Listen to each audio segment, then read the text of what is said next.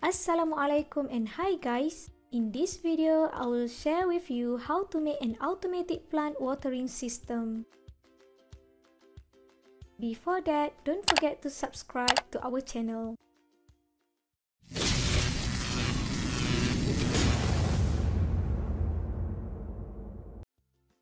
I'm using a Microbit Smart Home Kit for this project.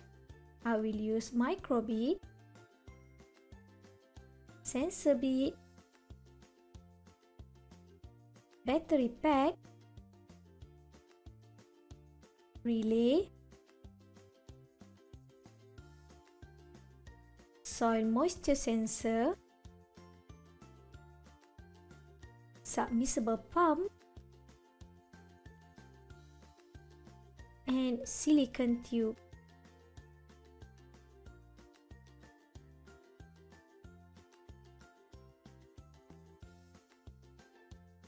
Connect the jumper wire to the soil moisture sensor. Then, connect the soil moisture sensor to the P1 of sensor bit.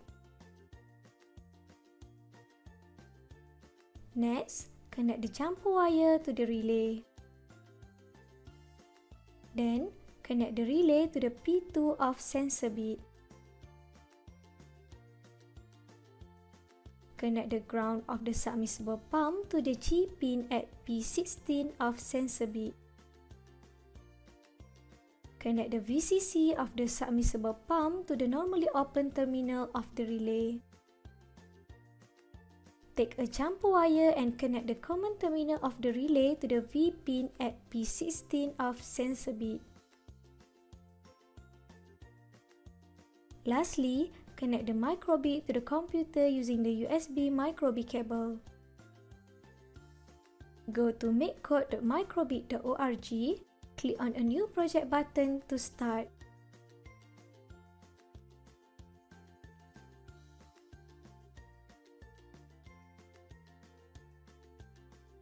We need to use Smart Home extension by Electrix for this project. Now, let's program it.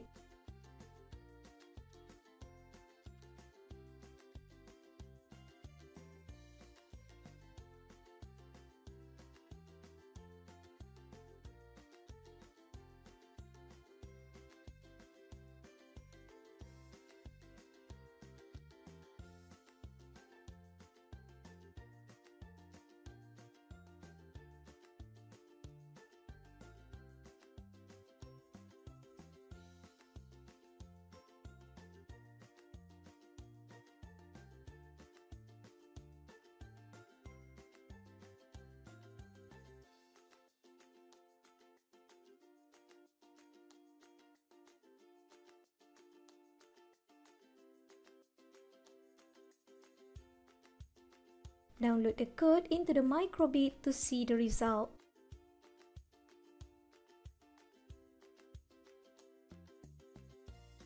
In this sample code, when the value of the soil moisture sensor is less than 50, the submersible pump will pump water to the plant for 2 seconds.